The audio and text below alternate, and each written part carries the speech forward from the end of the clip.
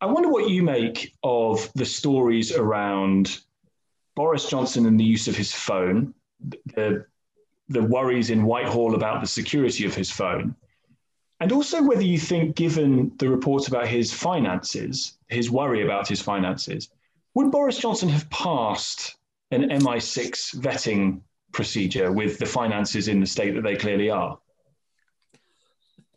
I don't know what the state of his finances is, and you probably don't either. I don't think I can answer that question. Politicians and phones have always been a problem. It is not a unique problem to any single politician. Every single politician I have ever known, foreign and British, have used their phones in a way which probably is unwise. That's the nature of political life. It's not to do with the behavior of politicians. Why unwise? In what ways unwise? Well, I don't need to explain that. You've got as good imagination as I have.